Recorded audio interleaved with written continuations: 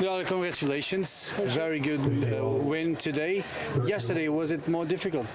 Yes, yesterday was more difficult.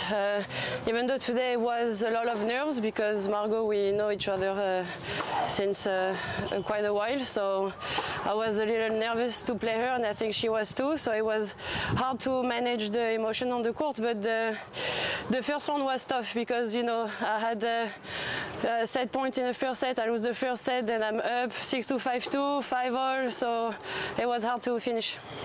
What's the difference between Leolia Jeanjean from last year and Leolia Jeanjean from this year? I guess I got one more year. I got older. And what about tennis? Now, maybe more consistent. I try to manage my emotion better. It's not easy, but I try to be not as mad at myself, but I have a lot of work to do still.